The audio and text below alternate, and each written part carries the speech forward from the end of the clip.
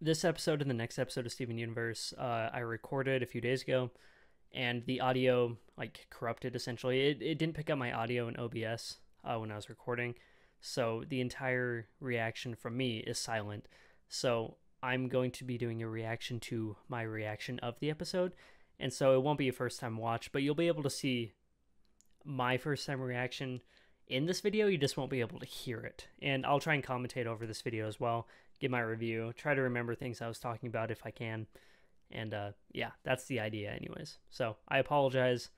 I won't make this mistake again. I'll double, triple check every time. But for this episode and the next episode, it's just going to be like that. But yeah, anyways, we are on Season 3, Episode 12.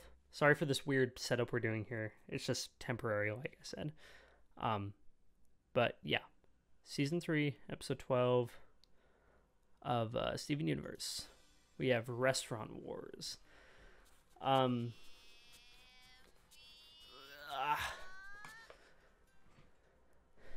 I pause immediately. Okay, I think I was questioning like what restaurants are going to be at war, but you know, there's only like two restaurants, and it's the pizza place and the fry place.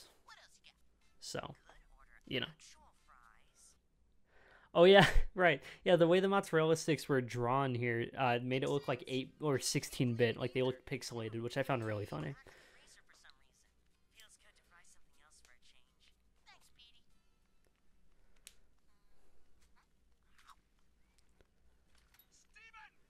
Ah.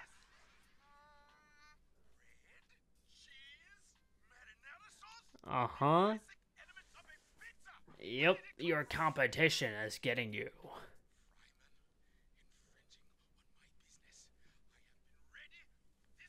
I think I was saying, like, you know, they're right next to each other, so what do you mean? But it's because it's like a pizza. Dude, I love that reveal so much. I love that you can't even be outside. Like, it's it's like outlaw territory.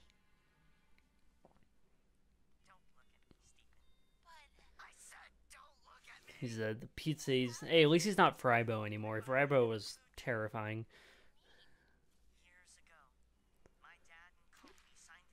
Lore. I love the lore dump here. Yep. Because he ordered off the secret menu. Yep. Yep.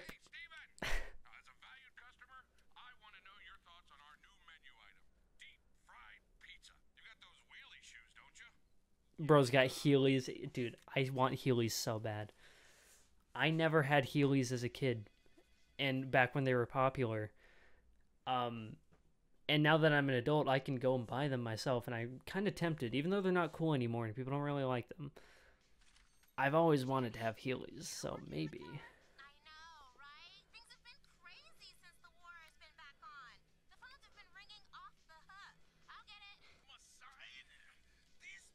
Yeah, that's so dumb.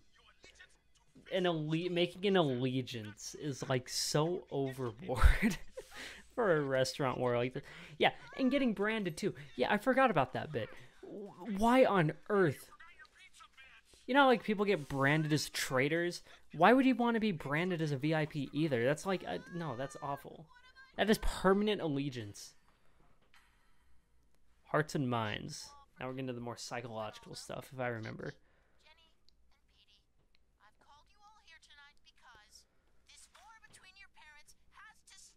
Yeah. Steven, how do you think we feel? Do you know how many metal concerts I've missed because of this war? How many? Like one.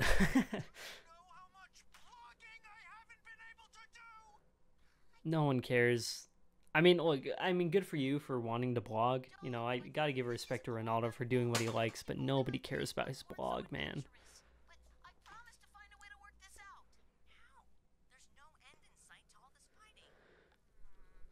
Fair enough. No way. I love the way he talks. He talks like a Redditor Discord mod. See, look at my face. Like, I do not believe him at all. And why should I, to be honest? I mean, he just doesn't seem like the... I mean, look, there's someone for everyone, right? And clearly, Ronaldo is proof of that when his girlfriend shows up later, which I am just in disbelief of when it happens. Um, but hey, you know what? Just the way he is and how cynical he is about everything, I'm surprised he can hold a relationship. It has nothing to do with his obsessions. It's more just like the way he is. But also, like, if you get a hookup with Kiki, I mean, like, bro, I'd hook up with Kiki. You kidding me, bro?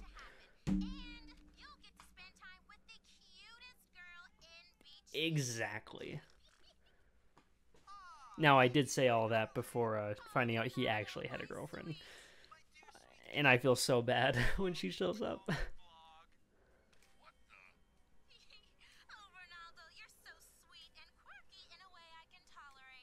In a way I can tolerate. Yeah, no, Kiki cannot tolerate him.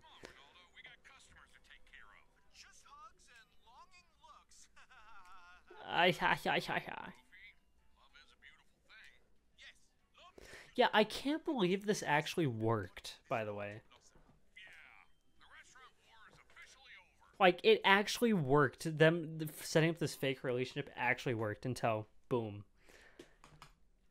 I was in disbelief when she showed up, man. And I feel so bad for her because now she just, like, Ronaldo just lost her. And Ronaldo wasn't even, like, cheating on her at all. It was just all for show, all for a play to end the restaurant war. I feel so bad for her and Ronaldo, of course, but like her especially because she doesn't know.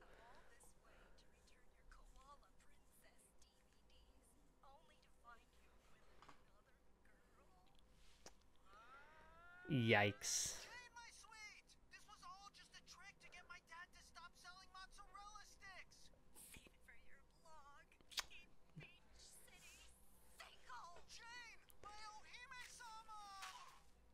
Stupid Heelys.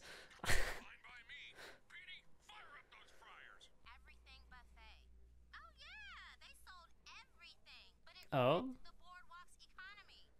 Ah, so it was a monopoly. Right, yeah, right. So the Everything Cafe, or whatever she called it, monopoly. See, monopolies are terrible, man.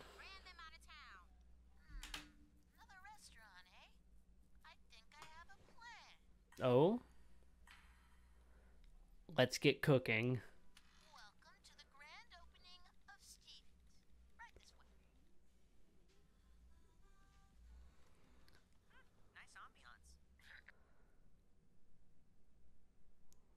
Oh, yeah, right.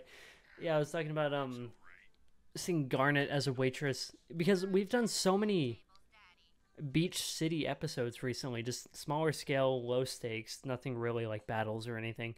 Episodes that it's just weird seeing the crystal gems back around because we haven't seen the crystal gems really in action in a while. Garnet, Amethyst, or Pearl, and not even in action, just not really present. I mean, we had Pearl a few episodes ago with one of the best episodes ever, but like Garnet and especially Amethyst, Amethyst has been very absent. Um, but yeah, we've just been focusing on the people of Beach City, and I really appreciate that for these recent episodes. It's a nice like dive down after the whole cluster arc that we had, and I'm sure we'll be building up to something soonish.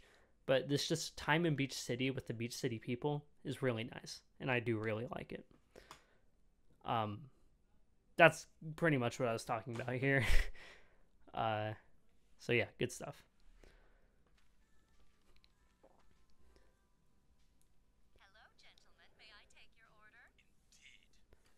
I mean, a pizza on a bagel could be good. I've never had it, but apparently it's immaculate according to these guys. But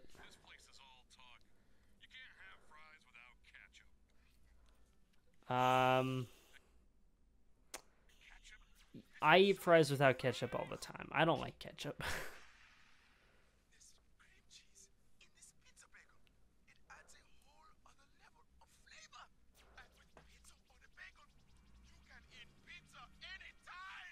True. It's they have to team up, come back together.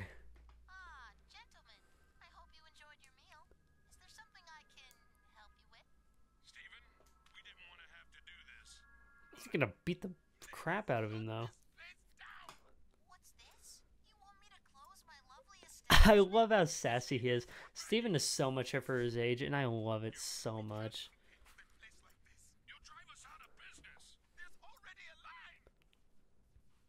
Just Onion. That's one person.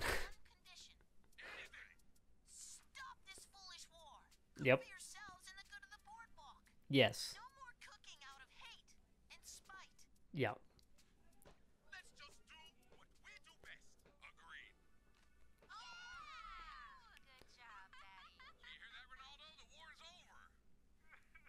Not for him, though.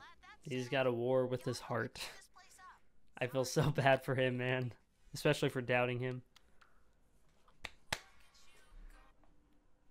Yeah, this was an episode I really enjoyed. Like I said, I really like these down-to-earth, more beach city, just focusing on the people episodes. It's a nice breather, I suppose. And we just get to flesh out the characters, the people of Beach City, a lot more, because we really haven't done too much of that.